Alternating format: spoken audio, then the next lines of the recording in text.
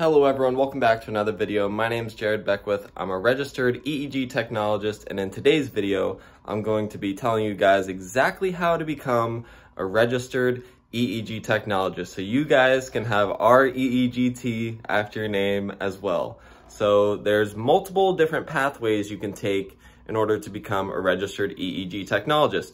Some require 1 year of college, some require 0 years of college. So you can actually do this job of EEG technologist without attending any years of college. There's many different pathways, and you can still get the credential after your name.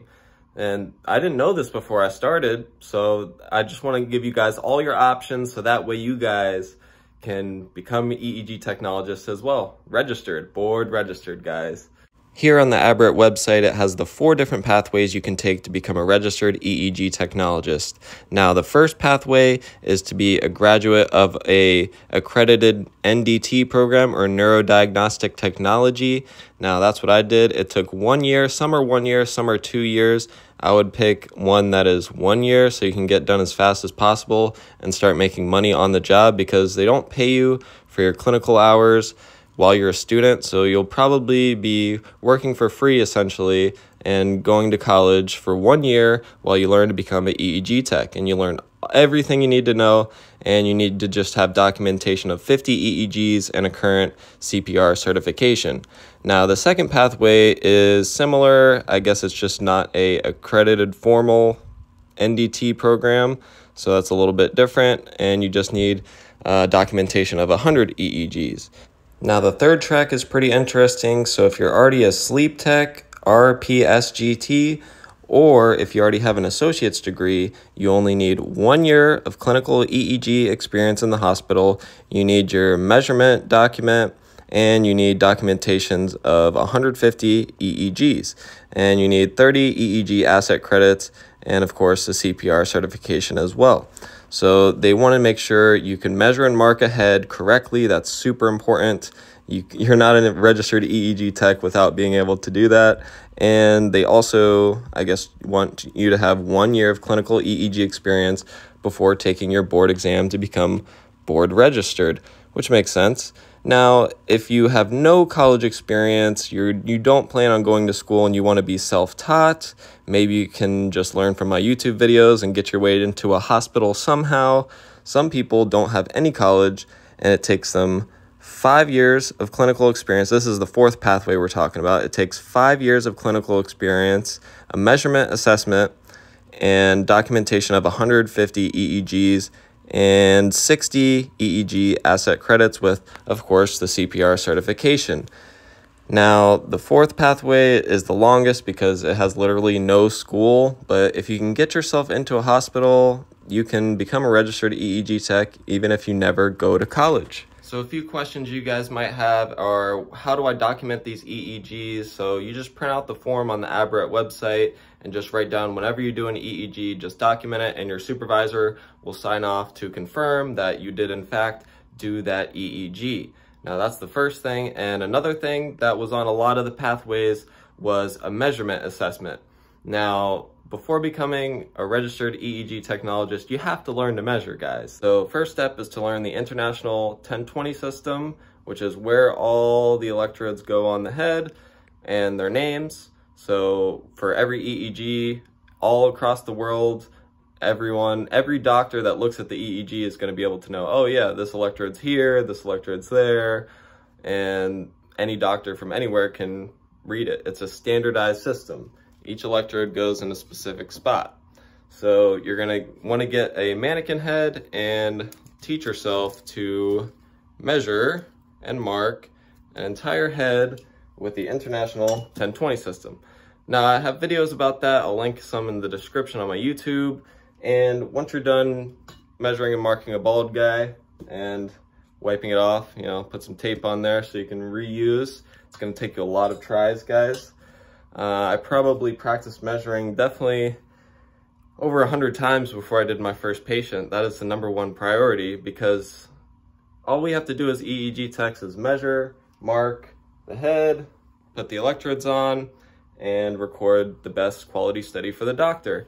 And if you're just starting out especially, don't worry too much about reading the EEG waves, because that's technically the doctor's job. And so don't worry about that, guys. Don't worry about that if you're just starting out. Just learn to measure, mark heads, and be able to know where all the spots of the electrodes go.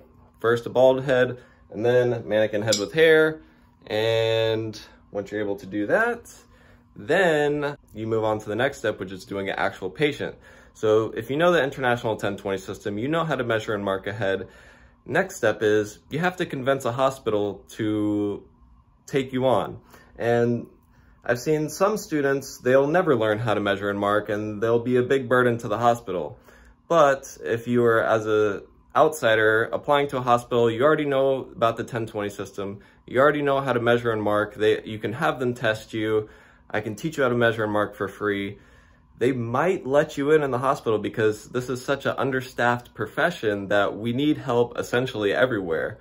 Especially in rural areas, it's probably almost impossible to find an EEG tech in some rural areas out in America. So if you can prove that you can measure and mark a head, you know the 1020 system, even if you can't read the EEG waves, an EEG lab will probably take you. You're going to want to go to like a hospital environment so you can learn from the different EEG techs around you, because you kind of pick up things. That's the best way to learn, by picking up things from the people around you, you know, hoping that they're good people and they know what they're doing. You'll learn a lot, you know. But if they're trying to send you off by yourself somewhere and you're brand new, yeah, I'd be cautioned against that. You don't need to be board registered to get paid to do an EEG. So, but if you're a student, they're not going to pay you. So there's multiple options. If you can't find a hospital that will take you with no college or nothing, you can always sign up for one of these colleges and they'll help you find and connect with the hospital, but you won't be getting paid during your school years, which is okay. I mean, you really don't know what you're doing. So, I mean, why would you expect to be paid? So I worked for free for a year. I went as a student, learned a lot in college, came out after a year. I took definitely about 6 months later until I ended up taking the EEG board exam, maybe a little more than 6 months. So I used my book knowledge from school, also everything I picked up in the hospital, and it went well, guys. I passed the test and I'm a registered EEG technologist. And as a starting salary, people don't like to talk about salary, but as starting out, you should be making at least $50,000. If you're not, there's a problem, guys. You're gonna have to renegotiate your contract. Because if you say yes to it, you agreed to it. So make sure you're making at least $50,000, because it's supply and demand. There's not a high supply of EEG tech, so you can at least negotiate 50 grand for yourself. Maybe not if you're literally brand new, you have no school, and you're just getting a hospital to take you on, and with no college, they might offer you a little less because you literally know nothing. But if you've gone through a year of school, you've graduated, you should be able to, you know, negotiate for yourself. And if they ask why you're asking for so much money, say, Jared says I'm worth at least 50K. You guys can send him this video. But yeah, because I just want the best for everyone in our field. It's a really good field. It takes only a year of college maximum, and, well, 2 years if you go to a 2-year school, but then you're paying money for school and you're still not getting paid. I mean, you get better experience, but I like to get paid to have experiences, guys. So first, try it without college. See if you can get your way into a hospital. I'll teach you guys the fundamentals so you can at least try and reach out to hospitals, see if they're looking for EEG techs. If that doesn't work, you can always reach out to a college and then they'll help you connect with the hospital, get you your clinical hours. It'll only take a year. And by the end of it, you should be making at least 50 grand. That's pretty much it, guys. If you want to become a registered EEG technologist, there's 4 paths. Go on the ABRET website, ABRET. That's the people who give out the credentials, and it'll show you the 4 pathways. You can literally choose any of the pathways to become a registered EEG tech. That's pretty much it, guys. So hit the like button if you learned something. I know this would be helpful if I was just starting out. So hit the like button, comment down below. What more questions do you guys have? I've seen this question a lot, so I thought I'd answer it here in this video. Thank you all for watching. I'll see you guys on the next one.